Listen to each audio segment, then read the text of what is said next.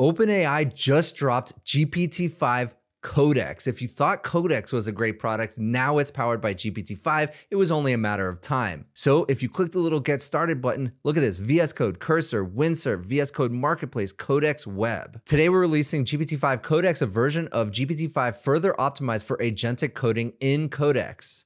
It was trained with a focus on real-world software engineering work. It's equally proficient at quick, interactive sessions and at independently powering through long, complex tasks. And its code review capability can catch critical bugs before they ship. And you don't have to use Codex directly in the ChatGPT interface. It goes wherever you want. Codex now works where you develop, in your terminal or IDE, on the web, in GitHub, and even in the ChatGPT iOS app.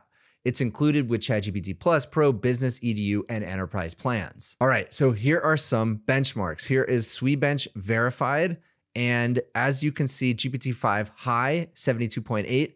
GPT-5 Codex high, 74.5. So a couple point bump, not enormous, but definitely an improvement. Code refactoring, a massive improvement. GPT-5 high, 33.9. GPT-5 Codex high, 51.3%. We've been talking a lot about long-running tasks. Replit just announced that their Agents 3 product goes for 200 plus minutes.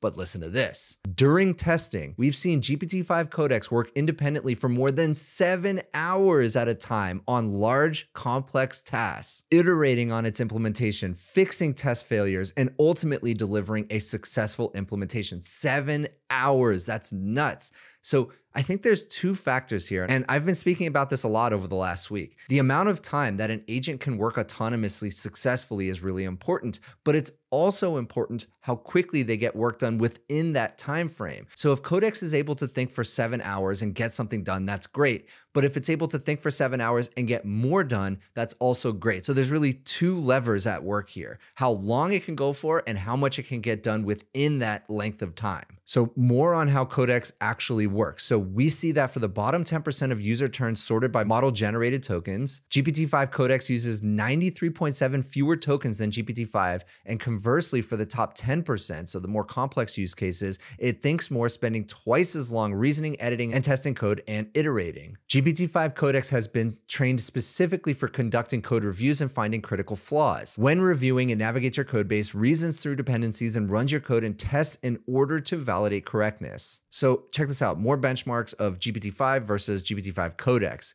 So this is incorrect comments, 13.7% of the time for GPT-5 high and only 4.4% for GPT-5 Codex. High impact comments, GPT-5 high, 39.4, and GPT-5 Codex high, 52.4. And we all know AI loves to comment. So high impact comments, very important. And comments per PR, it's actually lower, which is good because I don't want overly commented code. It's not necessary. I want the right comment at the right time.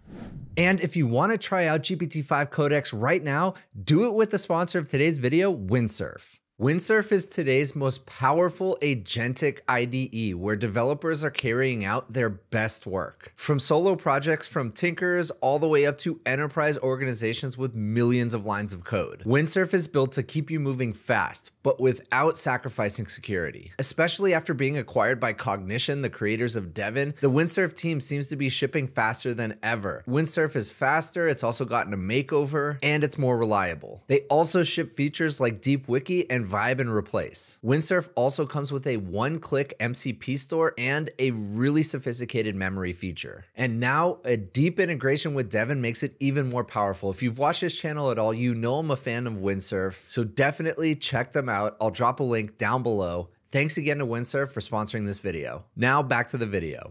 So Codex CLI has also been updated. The terminal UI now has tool calls and diffs that are better formatted and easier to follow. Approval modes are simplified to 3 levels: read-only with explicit approvals, auto with full workplace access but requiring approvals outside of the workspace, and full access with the ability to read files anywhere and run commands with network access. It also supports compacting conversation state to make longer sessions easier to manage. And as I mentioned, it's now available wherever you develop. It has a new IDE extension and GitHub integration. They've also improved their cloud infrastructure performance. By caching containers, we've slashed the median completion time for new tasks and follow-ups by 90%.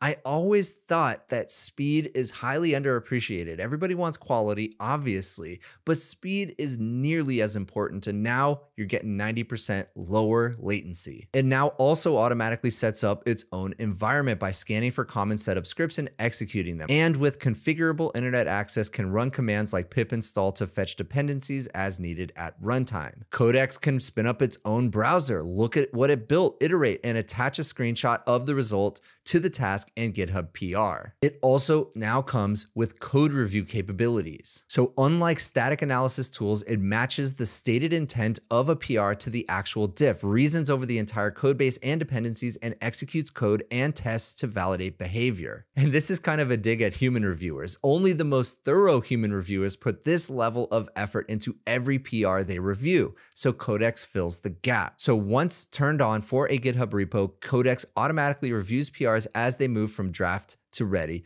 posting its analysis on the PR. You can also explicitly ask for a review by saying @Codex review in a PR and give it extra guidance like review for security vulnerabilities. So at OpenAI, Codex now reviews the vast majority of their PRs, so they are dogfooding this completely, catching hundreds of issues every day, often before a human review begins. So definitely check this out. Let me know what you think. It's available for ChatGPT Plus, Pro, Business, Educational, and Enterprise plans. This is an interesting way to price it. Plus, EDU and business seats can cover a few focused coding sessions each week.